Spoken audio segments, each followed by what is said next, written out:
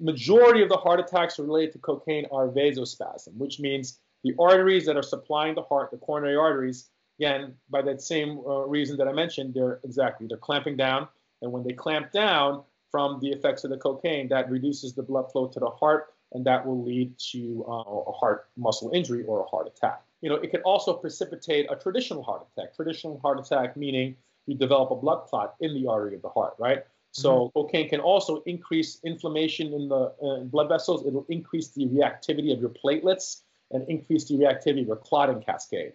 So that can actually cause spontaneous clot formation within the heart artery, which will subsequently lead to a heart attack. A case that I had, a guy, young guy came in, he did a rail of coke from the weekend, and then he came in, he had an inferior STEMI, included his right coronary artery.